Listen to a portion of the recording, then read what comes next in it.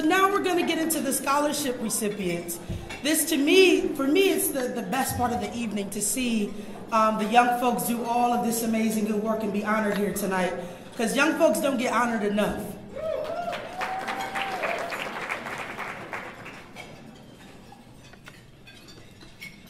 Let me say this, at the risk of seeming ridiculous, that the true revolutionary is guided by feelings of love. These are words of revolutionary Che Guevara. As I read Maia Knoll's application, I thought of these words.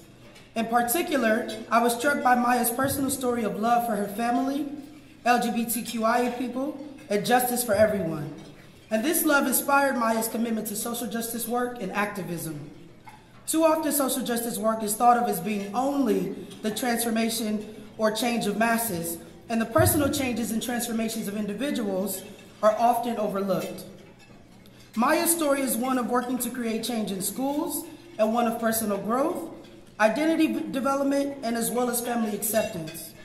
I was inspired by Maia's story because it reminds me to be tough and active and challenging the world, and to be vulnerable and soft enough to deeply love myself and my family. This is the work. This is our work. With great pleasure, I introduce to you Maia Knoll.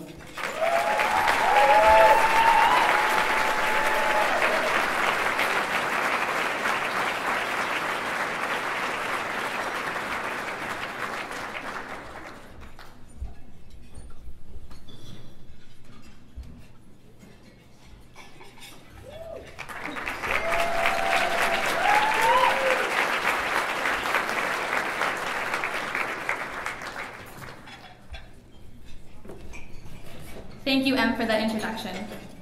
Good evening. My name is Maia Knoll, and I'm a senior at Logan High School in La Crosse, Wisconsin. I am so honored to be standing here this evening and to be receiving this award. I would like to begin by thanking the Gay Straight Alliance for State Schools Scholarship Committee for taking the time to read my application and for giving me this opportunity. Also, congratulations to all who are being honored here this evening. As I was preparing for this speech, I was struggling to come up with something witty or funny to say, and after discarding more openings than I care to admit, I finally settled at starting at the beginning, my beginning, because really it has everything to do with why I'm here this evening. My parents are Melanie Faye and Alma Knoll, two openly lesbian women who have been partners for over 20 years. Melanie, an elementary school guidance counselor, is the rock of the family, funny, efficient, neat freak. And Alma, a principal and former nurse, is the nurturer, smart, sensitive, lover of life. Alma passed away suddenly in October of last year, but I am here to represent both her and Melanie as a testament to their superior child-rearing capabilities.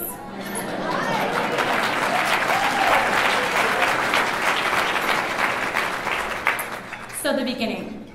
I was born in the South American country of Paraguay to a woman who I can only assume was poor, young, and unable to feed the mouths of all of her children. But lucky for me, I was soon adopted by my parents who were anxiously awaiting the arrival of their second adopted daughter. Growing up, my sister Zoe and I had a very magical childhood. From camping trips, national and international travels, and fairy houses in our lilac bushes, we were exposed to a world full of beauty and possibility. In the words of my friends, my childhood was earthy, folky, and non-traditional, descriptions that I've come to take a great deal of pride in. But perhaps the most unique aspect of my childhood was the pair of non-judgmental eyes that was bestowed upon me, not only by my parents, but by the community of lesbian family members and family friends that loved me unconditionally. These women introduced me to and accepted me into their LGBT circles, and as early as the age of 1, I was meeting some of the world's kindest and most interesting people. As a child, I saw no wrong in my family, content with not one, but 2 moms who spoiled me and encouraged my dreams. And equally, I loved the never-ending circles of aunts who took my sister and I and let us loose in the Quick Trip candy aisles whenever they came to visit. And to be honest, it never even occurred to me that my life might be different. Most of my friends had heterosexual parents, but to us, there was no difference. I was also fortunate enough to attend a private Waldorf school that was kind and open, and that set me up for some of the best years of my life. Similarly, there I came in no contact with discrimination. I had no reason for shame. But when I started to go to a public high school, I soon realized that I had been living a sheltered life. I found out early on that not everyone was so open about sexual orientation. Although my family was never the victim of social harassment of any kind, the topic of sexuality was relatively hush-hush. Before I came to my school, there had been talk of the creation of a gay-straight alliance, but due to poor timing and busy schedules in general, but certainly not the lack of desire, the necessary steps in action had yet to be taken. So with the help of one of my wonderful advisors, Maia Knoll, who is here to support me tonight, a group of about 5 of us like-minded students banded together to create something that we all felt passionately about.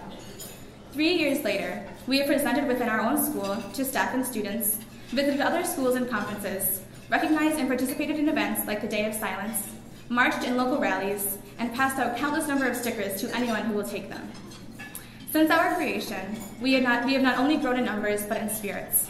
And I'm continually grateful for the support that our staff has shown and the interest and kindness that my peers exhibit. I stand here tonight as a result of a childhood and a lifestyle that has guided me to become open-minded and socially aware, one that is always challenging me to see the world from the bigger perspective. Without it, I would not be who I am today, and I'm confident and proud to say that I would not change a thing. My family is a unique and wonderful thing, and it has led me to find a unique and equally wonderful thing in the form of my high school's Gay-Straight Alliance. It has taught me an important lesson. You don't have to be LGBTQ to be an advocate for LGBTQ rights. You simply have to be a human and an advocate for human rights.